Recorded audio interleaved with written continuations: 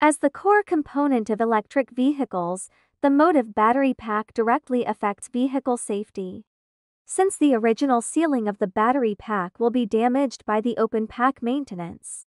If there is no good sealing installation and strict air-tightness testing on the battery pack, it will bring great safety risks to the use of the battery pack after maintenance.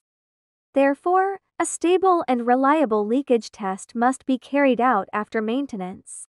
Now let us watch how to use the FUGUANG FQ-80L tester to perform the battery leakage test. First step, seal the gas leakage port with stopper plugs to prevent the battery pack from leaking. Step 2. Connect the dry and clean air source in 1.0 megapascal and the air inlet port of the tester with a Phi 6 mm air pipe. Step 3. Connect the battery pack and the low-pressure air outlet port of the tester with a Phi 6 mm air pipe. Step 4. Connect the power cord with the input socket of the tester and the power supply. Step 5. Turn on the power switch to start the tester, select low pressure to enter the test page. After setting parameters, air pressure is injected into the battery pack through the connected air pipe.